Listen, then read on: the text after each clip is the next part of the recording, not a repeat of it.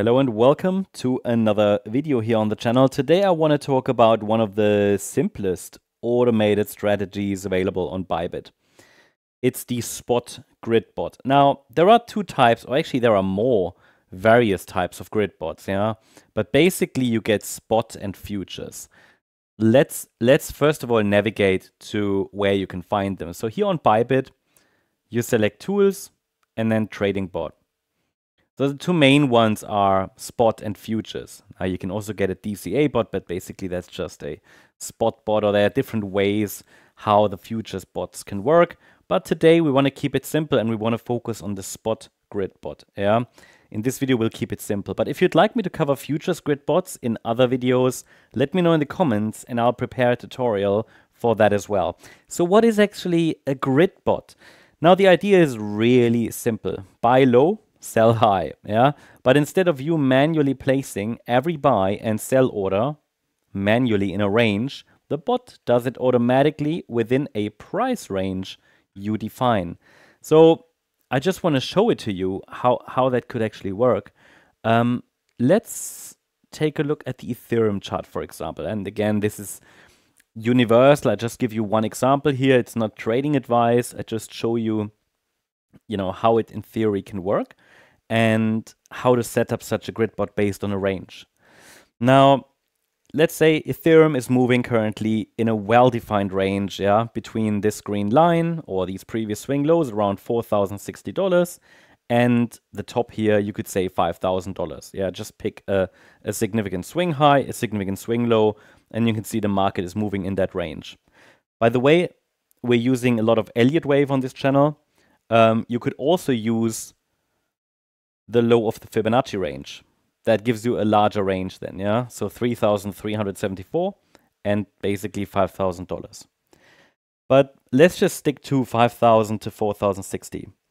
Now, a grid bot will split that range into several smaller levels, basically called grids, yeah? So you could say,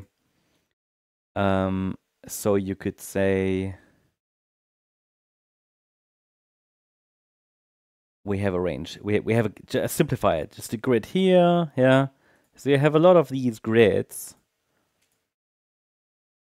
in this range. In reality, there will be more, but just that you can visualize that, right?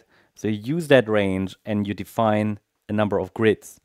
Now, when Ethereum drops into a lower grid, the bot buys, yeah. And when Ethereum rises into a higher grid, then the bot will sell. And this way, but not everything, right? Just step by step.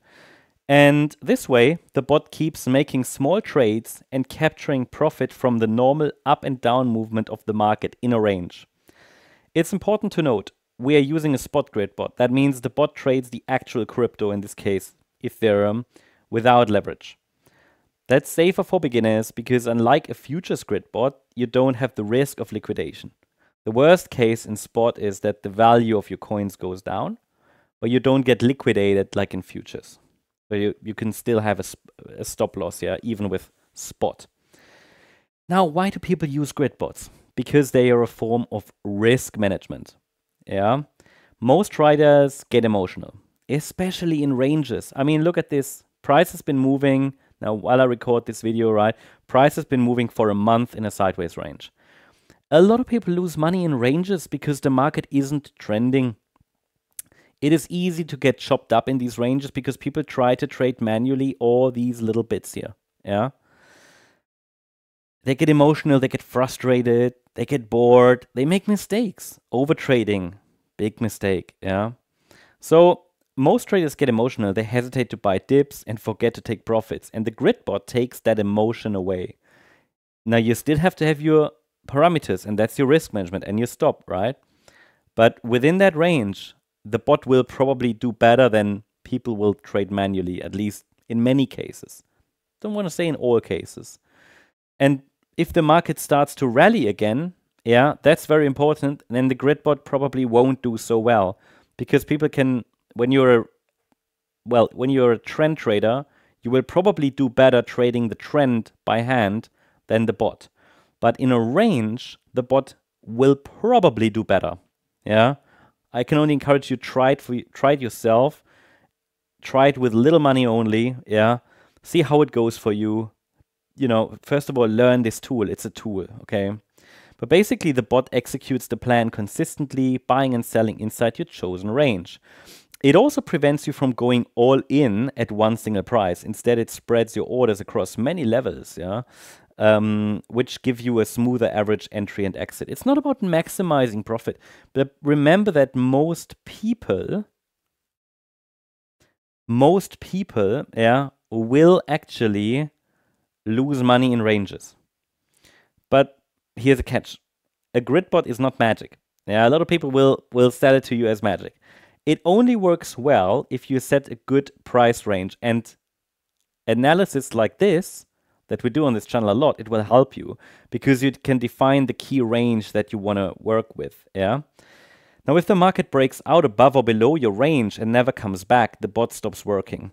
That's why you have to manage it. So if it just keeps going and you think, oh, I've got my grid bot, well, it's not gonna really do so well if it breaks out to the upside, right? Because in the range it will have sold on the way up, and then you are left with probably cash sitting there, and you might think you have a lot of ETH, but it actually hasn't. So it's good in a range, and it can make sense to combine the grid bot with a trend trading strategy.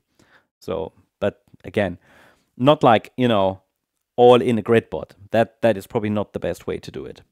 But the grid bot for a range, and then maybe a buy and hold or trend trading strategy for the actual impulsive movements. So you can't just, what I mean is you can't just set it and forget it forever. You need to check if your range is still valid, and sometimes adjust if the market is clearly moved into a new zone. So if Ethereum is in that range, then that range here that we just defined is meaningful because it lines up with Fibonacci support at the lower side and resistance at the upper side. So if we set our bot to run between 4,000 and 5,000, it can buy near the bottom and sell near the top. Over and over again, as long as Ethereum is in the range and you don't get frustrated when we're in the range. It saves you time as well, yeah?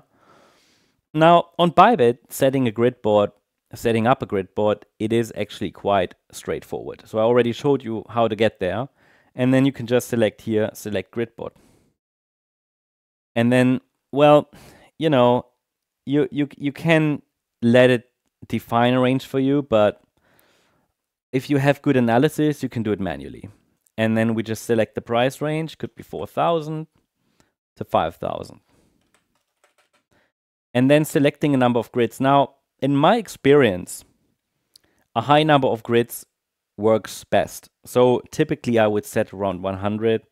That doesn't sometimes it doesn't work depending on the size of the range, but it gives me a maximum of 94.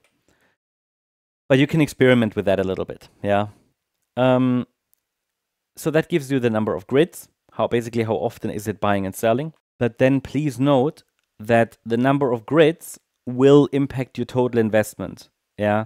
So normally it means the higher the grid number, the more you need to put in there, right? Total investment. So it shows 34,050.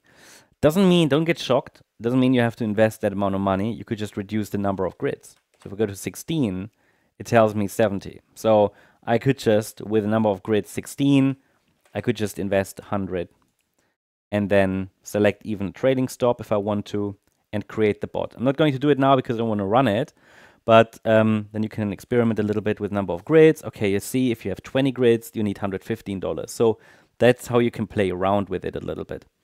And it just means number of grids lower, just means it will sell a little bit less frequently and buy a little bit less frequently. The distance between the grids is just larger.